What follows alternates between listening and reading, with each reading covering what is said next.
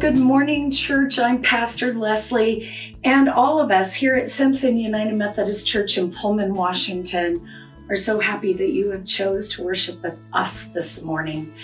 I hope for those of you that are interested that you have had a chance to look through our church's plan for a safe re-entry, which was posted upon our website a week or so ago.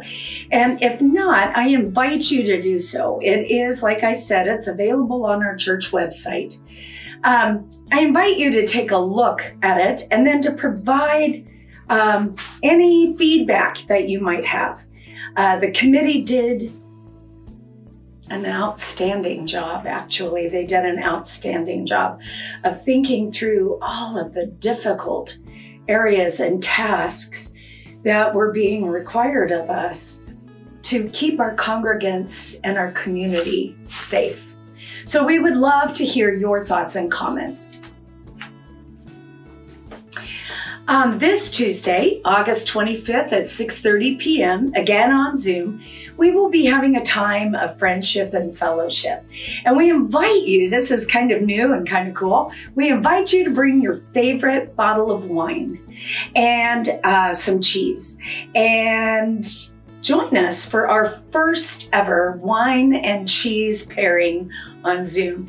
The invite should be in your Simpson Weekly or in this morning's email. So we hope to see you there. Should be a really, really fun evening. We've had some great times of friendship and fellowship this summer. So if you haven't joined us yet, I hope you will this Tuesday. Let us now take a moment and prepare to enter into a time of worship. Would you join me in our call to worship? You are our security, O Lord, and we find refuge in you. Everything that is good comes from you, Lord. You give me guidance and make my heart glad. You lead me on the path of life. In your presence, there is fullness of joy. In your kingdom, there is fulfillment forever. Amen. Well, let us worship the God who has called us here together with our opening song. Jason is going to be introducing us to a new song titled Beautiful Things, and it'll be immediately followed by our psalm reading for today from Psalm 16.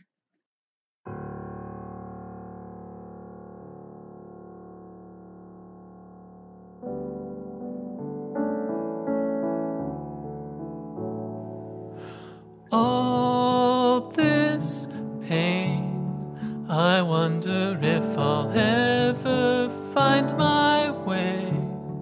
I wonder if my life could really change at all.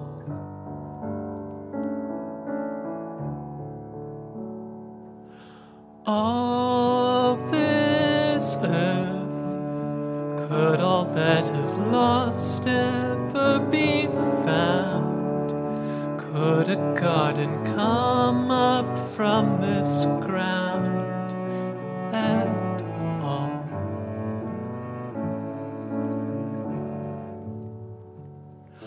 You make beautiful things. You make beautiful things out of the dust. You make beautiful things. You make beautiful things out of us.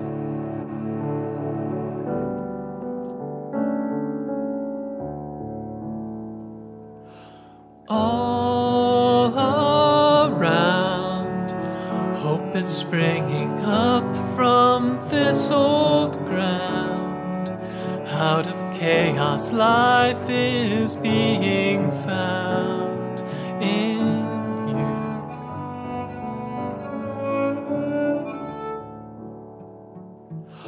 You make beautiful things. You make beautiful things things out of the dust.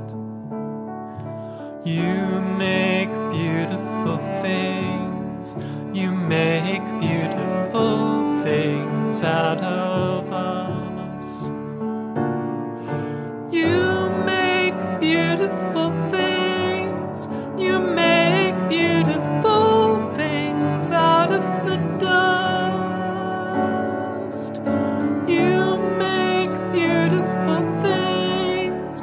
You make beautiful things out of us.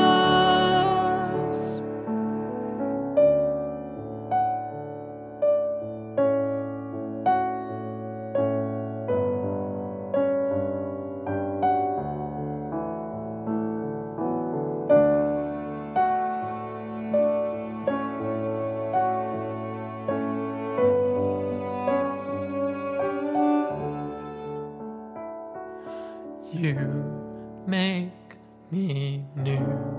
You are making me new. You make me new. You are making me new. You make beautiful things. You make beautiful things out of the dust. You make beautiful things. You make beautiful things out of us. You make beautiful things. You make beautiful things out of the dust.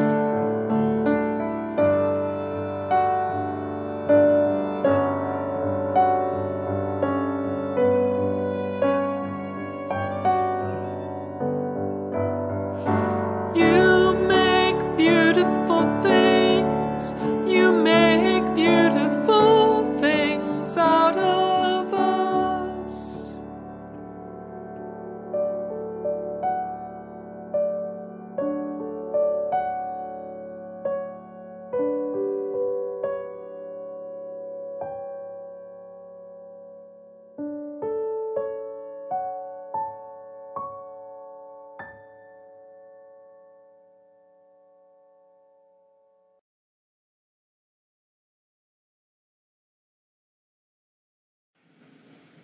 Protect me, God, because I take refuge in you. I say to the Lord, you are my Lord. Apart from you, I have nothing good.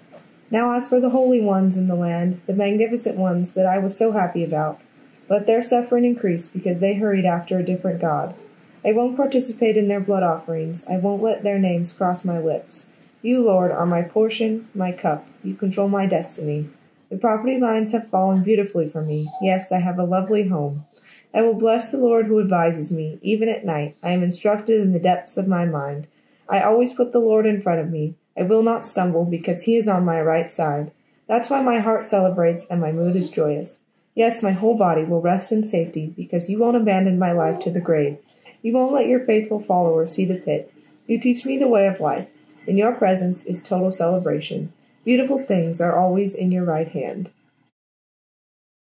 Hey kids, I just wanted to let you know that there is a specific kids message for this week. However, it's in a standalone video on YouTube. So make certain that you can find the kids message on our Simpson United Methodist Church YouTube page for Psalm 16. Okay? We'll see you there. Church, would you pray with me? May the words of my mouth and the meditation of all of our hearts be acceptable and pleasing to you, O God, our rock and our salvation. Amen. Well, folks, this psalm, Psalm 16, is one of trust in uncertain times. Trust in uncertain times. Sound familiar? I cannot even begin to count how many people I have talked to, including ministers in ministry with me, that who are questioning or asking, could this be the beginning of the end? Could this be the end of the world as we know it? Folks, if nothing more, we are most certainly living in uncertain times. Even in the opening verse of this psalm, the psalmist asks for God's protection and refuge. The pleas here are not nearly as urgent as they are a lament. Oftentimes, this psalm is paired with Mark 13, 1 through 8.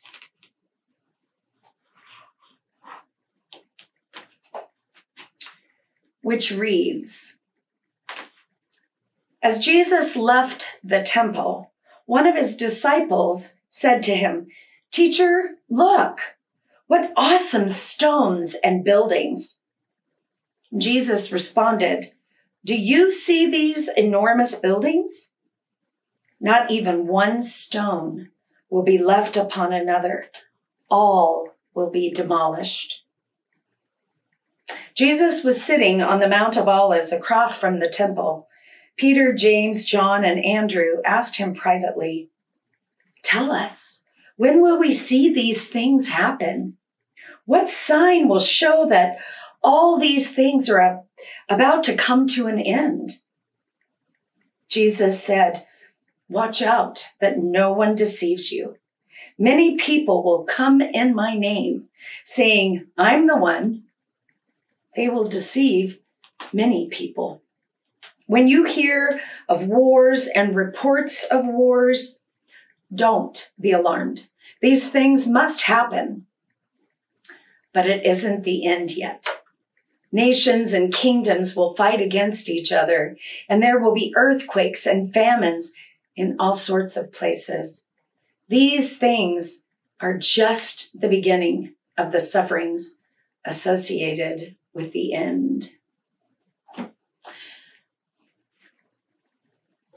Reminds us when Jesus came out of that temple and said, "Not one stone will be left here upon another. All will be thrown down." This text, this psalm today, fits really well with this Mark text, where the world seems to be falling apart and that there is fear in the air. I have a friend, a female pastor friend, who plays a game with her husband and her kids with their local or national news.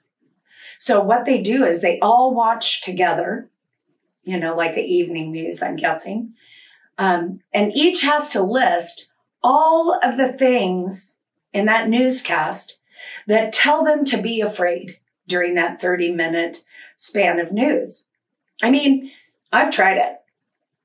Their average is like 6 to 8 per broadcast, ranging from be fearful of persons of different races, be fearful to scary multinational terrorist groups, or even something as simple as be fearful of the dangers of sunscreen. I mean, crazy the amount of things we are told to fear in our news. In fact, it is her way of showing her children just how much of the media is designed to keep them fearful. It's an inoculation of sorts because clearly fear sells. It does. Fear sells. So the authors of both this Mark text and this psalm knew that. And both texts serve as an antidote to a culture selling fear. Both apocalyptic in nature, yeah. But the theme of both of these texts is to trust in the Lord and to ignore those who say otherwise. It means to trust God in the face of uncertainty, in the face of an uncertain future.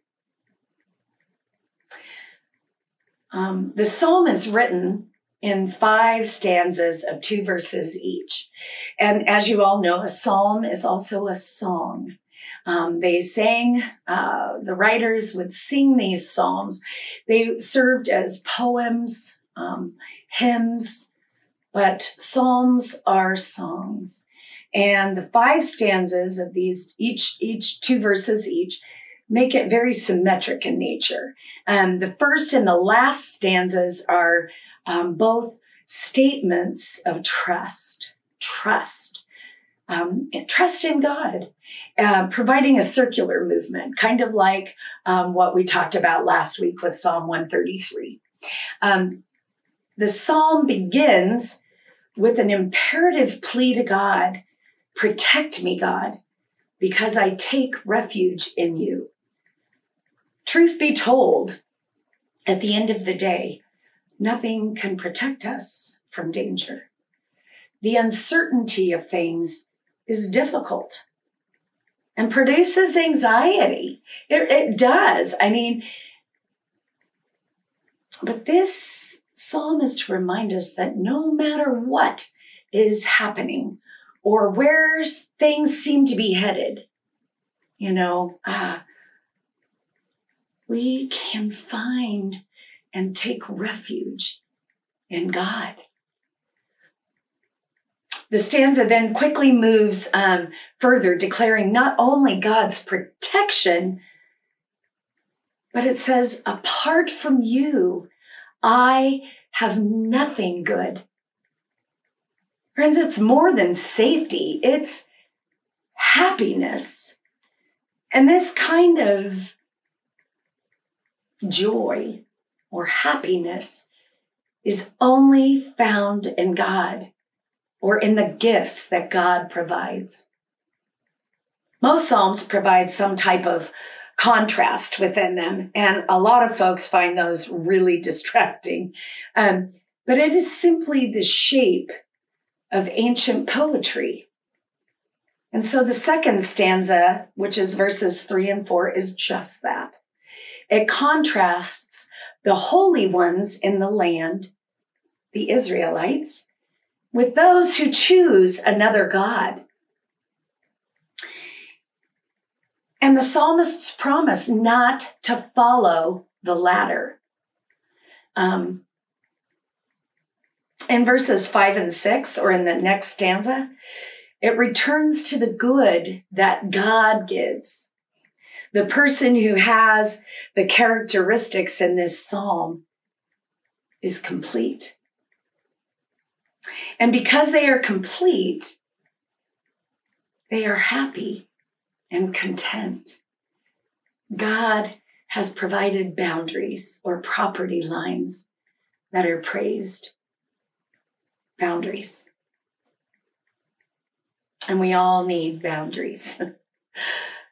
God's gifts of a portion and of the inheritance of a lovely home are enough. They're enough for the one who is praying this prayer, singing this psalm, and are worthy of praise, worthy of praising the God who supplied for their needs. We too are to be content in God and the parameters that are placed upon us and the parameters of our human existence. We too are to be complete. And this contentment is not about material or monetary value. And it does not imply that the broken systems of this world are justified, or that one should just be content in the face of racism, sexism, employment disparity, or discrimination and injustice. No, that's not what this means. This psalm is not speaking in defense of injustice or broken systems. But we, you and I, should be content with God and our relationship with God and our place in God's kingdom with one another. It is this type of personal completeness that provides the strength and confidence to speak out against worldly powers, to speak out against injustice, racism, sexism, employment disparities, and discrimination. In fact, God has given to us what we need, and even our conscience is a gift, for it keeps us in the ways of the Lord. The next stanza, which is verses 7 and 8, actually continue the confession, declaring the greatness of the Lord for teaching, for God's teaching and God's constant presence. This psalm, Psalm 16, blesses God for the gift of God's counsel and a conscience that is guided by God, keeping us from taking the wrong paths in life. Finally, this psalm ends with resounding praise of what is to come in the future, and that future is secure in God's hands. Here we see again how both the Mark text and today's psalm reading kind of mesh together into a really powerful message. Sadly, the good news of God often comes twisted into a rapture theology that teaches humans to get right with God or to face eternal wrath. The end of times, sometimes understood from the Gospels, are yet another thing that we are to fear. Both of these texts state that the future, our future, is in God's hands, and that fear does not rule us, that we are not driven or consumed by fear and anxiety because we can trust in the one who holds us within their hands.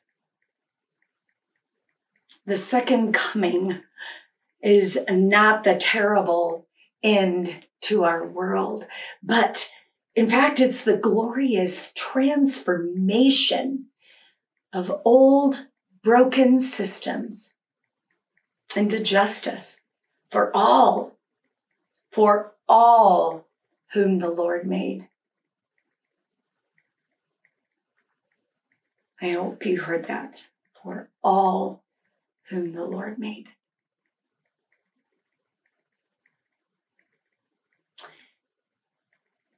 In your presence is total celebration. Beautiful things are always in your right hand. Friends, the kingdoms of this world are violent and unjust places. So our trust should be placed in God's right hand, where our complete selves are to be found, our contentment, our completeness. The Lord is my chosen portion and my cup, says the psalmist. And as followers of Jesus,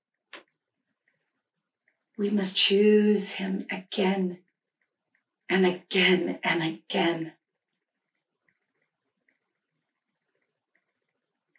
This psalm is a song of confidence and trust in the one who does not abandon us to death. No.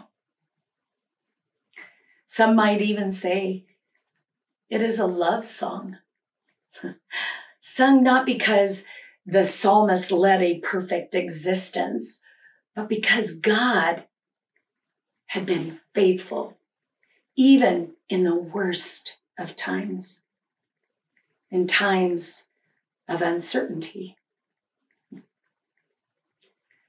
God is faithful, even in the midst of a pandemic, when we see no clear end in sight.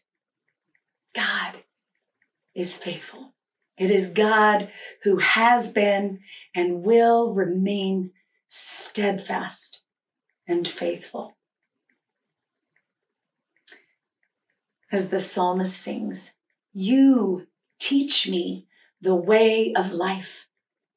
In your presence is total celebration, or in other translations is fullness of joy. Beautiful things are always in your right hand. Amen. Folks, I invite you to join us as we sing together, I am thine, O Lord.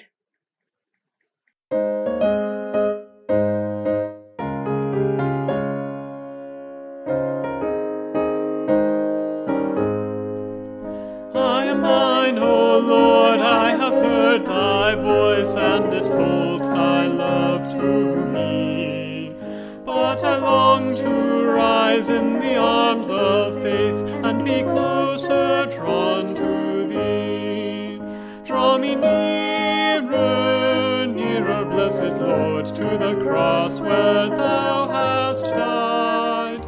Draw me nearer, nearer, nearer, blessed Lord, to thy precious bleeding side.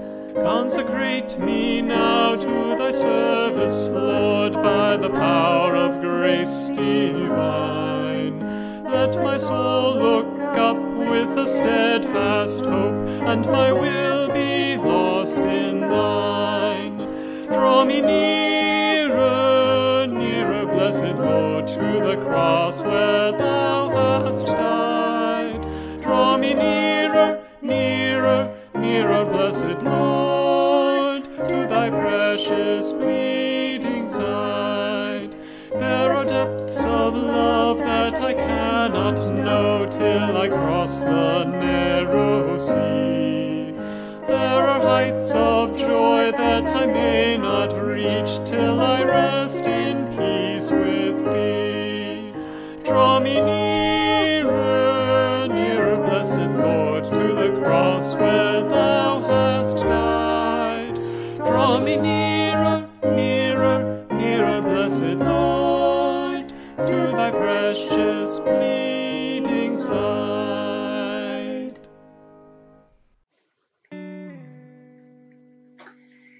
And now may we come together and pray for one another and the needs of our world. Oh God, hear our cries for those who hunger and those who are full.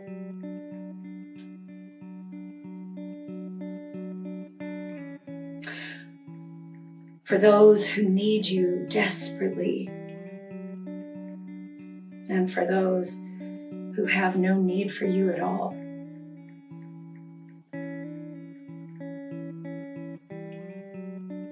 For those who wrestle with the impact of being your blessed children, and for those who are unaware of your offered blessings.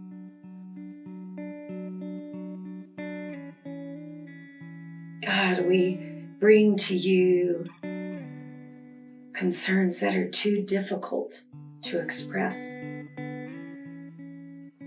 Hear our cries, O God of our salvation. We lift to you, praying for our family and friends.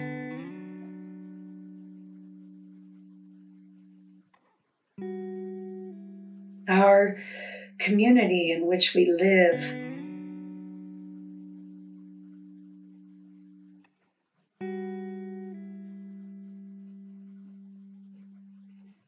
For our nation, our world, and all of its leaders.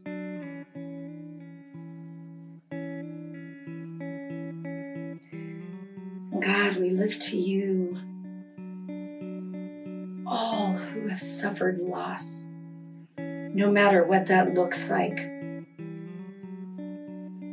whether loss of job, income, security, housing, food, whatever it is, God, we bring them to you. God, we lift up all who are in need of your care and your comfort. We continue to pray for Ann Williams. God, may she be surrounded by your vast chorus of witnesses, that she would feel your peace as she awaits to hear on tests. And God, continue to hold her in your right hand. We lift to you Dave and Ann's daughter, Jessie. We just ask, God, that she have an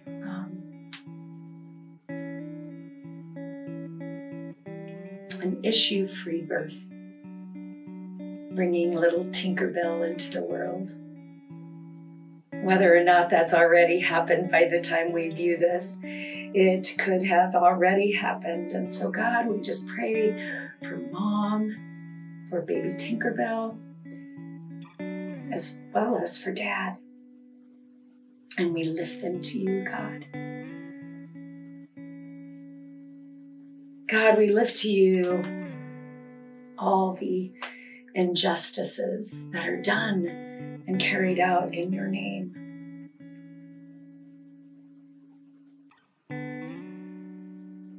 God, we now offer up to you our own concerns and needs on our hearts.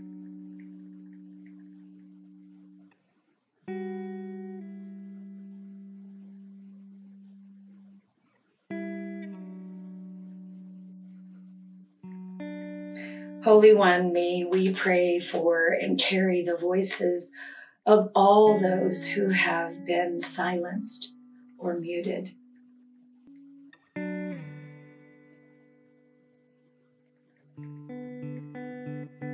And Creator God, we pray for all of your creation and design, this home that you have provided for us with all good things. Yet we have not done as we should.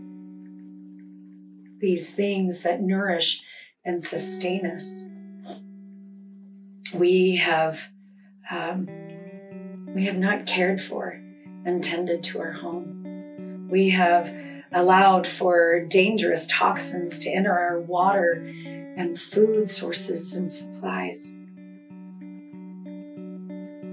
Good and loving God, help us to do better.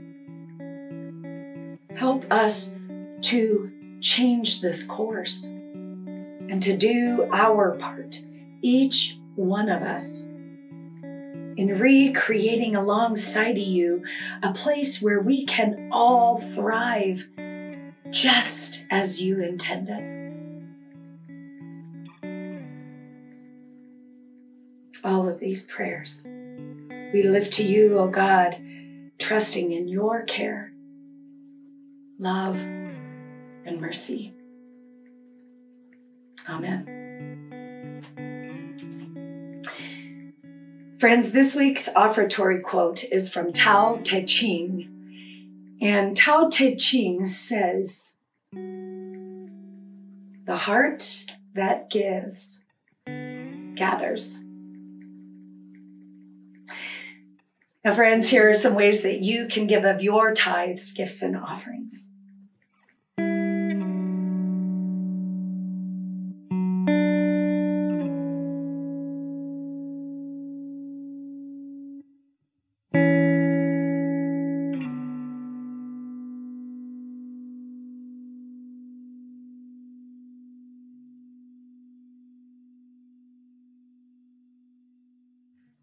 Friends, let us pray. God of creation, you are good and generous, abounding in love and mercy. We pray that you will use these gifts that we bring for the good work of your kingdom here on earth. Amen.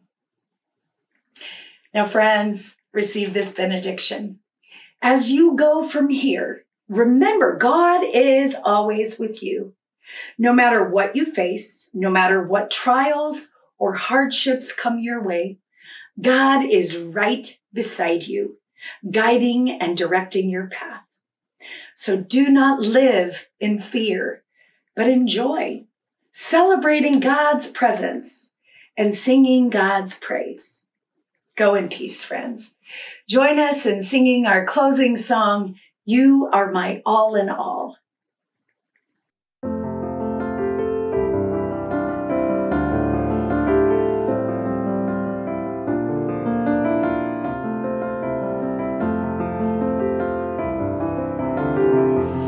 You are my strength when I am weak. You are the treasure that I seek. You are my all in all. Seeking you as a precious jewel, Lord, to give up I'd be a fool. You are my all in all. Jesus, Lamb of God, worthy is your name. Jesus, Lamb of God, worthy is your name. Taking my sin, my cross, my shame, rising again, I bless your name. You are my all in all. When I fall down, you pick me up. When I am dry, you fill my cup. You are my all in all.